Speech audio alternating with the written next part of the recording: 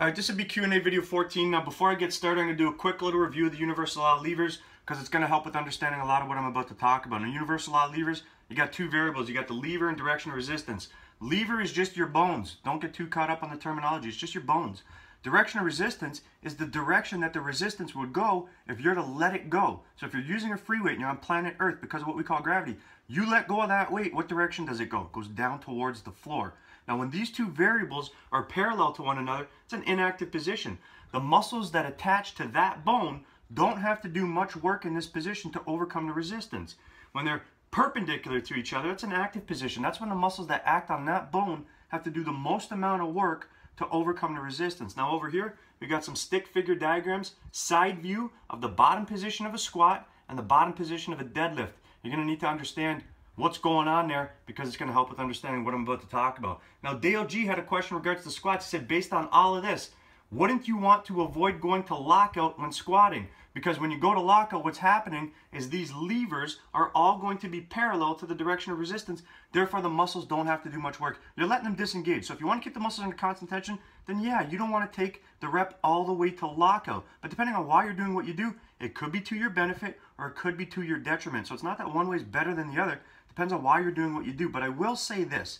If you choose to exclusively squat through a partial range of motion because you want to keep the muscles under constant tension, and more importantly, at the position where they have to do the most amount of work to overcome the resistance, then you might also want to include top range partials in your strategy because there's some very distinct benefits that you could be missing out on. Number one, you got to take into consideration that you're limited in terms of how much weight you can use by how strong you are in your weakest position. Therefore, the muscles producing force to perform the direction of effort are not being subjected to a form of overload for the majority of the range of motion for any exercise that you're doing. So if you're exclusively squatting through a partial range of motion, you're not subjecting the muscles to a form of overload at other relative joint angles. So you include top range partials, you can use more weight because the primary muscle groups involved are closer to their mid-range of position where their capacity to produce force is higher, and also because of the biomechanics, the levers are more parallel to the direction of resistance. Now you use more weight, you more effectively overload those muscles, but also worth taking into consideration is that by contrast, when you drop down to the amount of weight that you would be using to do mid-range partials, it's going to feel lighter than it is. You might be able to do more reps, or you might be able to do the same amount of reps with slightly more weight, both of which are going to promote a positive growth response. Also worth noting is that if you train to build muscle, what do you want to do? You want to recruit and fatigue as many muscle fibers as possible throughout a muscle's entirety without overworking your capacity recovery. If you exclusively squat through a partial range of motion, just because you want to overload the muscles at the position where they have to do the most amount of work, it's not likely that you're going to recruit and fatigue as many muscle fibers as possible throughout the muscle's entirety that are involved in that lift. So top range partials could be to your benefit if you're training to build muscle as well, because you'll more thoroughly exhaust the muscles that are involved in the lift.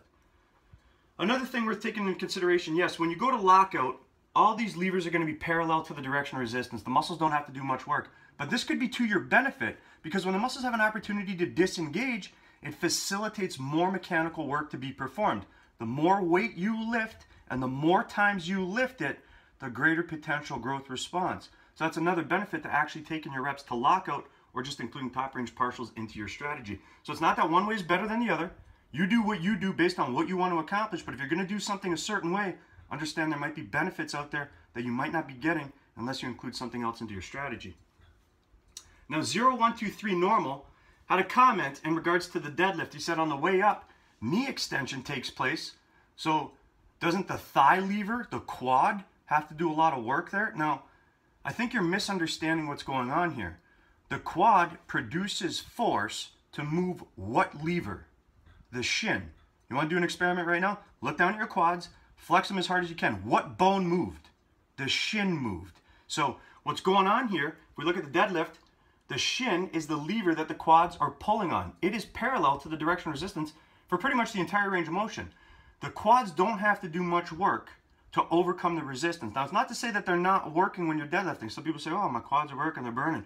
Yeah, it comes down to a few things. Number one, your capacity to recruit. If your capacity to recruit them is really, really good, quads are going to do a lot of work. If your capacity to recruit the other muscles is not that good, quads might be doing a lot of work. But knee extension is taking place as a consequence to hip extension. So what's happening here, if we look at the levers, we got the shin, we got the thigh, we got the torso.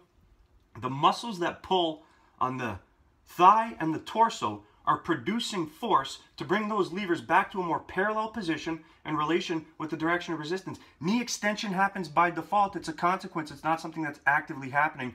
So hopefully that helps with your understanding of what's going on there. RewDowns asked, do I have any experience with myoreps? Now, the short answer is no. I don't have any experience by following that protocol. However, I will say this. The underlying principles to which myoreps are built upon do influence many of the decisions that I make. Now, for those who are unfamiliar, myoreps is just a way of managing what you do to perform more of what they call effective reps. Effective meaning maximum recruitment. Now, how can you maximize recruitment? Through lifting heavy, through lifting fast, or through fatigue. As you become fatigued, the weight is going to feel heavier than it actually is. So that's what myoreps does. It uses fatigue to maximize recruitment. It also incorporates the rest pause and incomplete rest to maximize recruitment, and also train in an oxygen debt depending on the intensity of the work that you're doing. There's an enhanced neural drive to doing that. So it's a very effective way to recruit and fatigue as many muscle fibers as possible without overworking your capacity to recover, because it suggests not going to failure, not taking your sets to failure. Remember, when you try to take a set to failure, you might inadvertently take the stress off the muscle that you're trying to stimulate and place it elsewhere to facilitate more reps to be performed. So the muscle you're actually trying to train could be doing less work while you're doing more reps. Is that going to benefit the muscle that you're actually trying to stimulate? Probably not. I mean, maybe, but here's one thing that's for sure. It's going to add on to the amount of work that your body needs to recover from. So myoreps, a very effective way to go about building muscle, stimulating growth, but it's not something or a protocol that I've ever actually followed myself, even though the underlying principles do influence a lot of decisions that I make. Now, Free Animals had a comment in regards to the biceps and active insufficiency. He said, basically, can my intention overrule active insufficiency? So, active insufficiency, when a muscle is shortened at one joint, its capacity to produce force at the other joint is going to be limited. So he said, based on that, wouldn't incline curls be the best way to train the biceps, for lack of a better term? I believe he said something along the lines of incline equals more focus on the biceps. Now, you're confusing capacity to recruit with capacity to produce force. It's two completely different things. When the biceps are lengthened at the shoulder joint, their capacity to produce force at the elbow joint is going to be higher. When they're shortened at the shoulder joint, they enter active insufficiency. So you're saying you get a better peak contraction with your elbow in front of your body. Well, you should. The muscle's going into its shortest position. And as long as your capacity to recruit is where it needs to be, you're going to get a better peak contraction. This doesn't suggest that the peak contraction is going to be better on an incline. It's that the biceps' capacity to produce force is better. But also worth noting is we have to take into consideration your capacity to recruit. So it's two completely different things. So hopefully that helps with your understanding, because I know in the comment it said something along the lines of, you're going fucking crazy over this, you're not understanding it. Now, your capacity to recruit, if it's good, yeah, you're going to get a better peak contraction doing something a certain way. In fact, I'm going to talk about this for a second. What you've done there is you've paid attention to the signs and signals and the feedback that your body has given you, and you've made the appropriate course correction as you go based on what you want to accomplish, because you understand that training is a subjective experience that only you're experiencing. So you know what? I'm really fucking proud to hear someone doing that. They're making the right decision based on the right things. So good for you for doing that.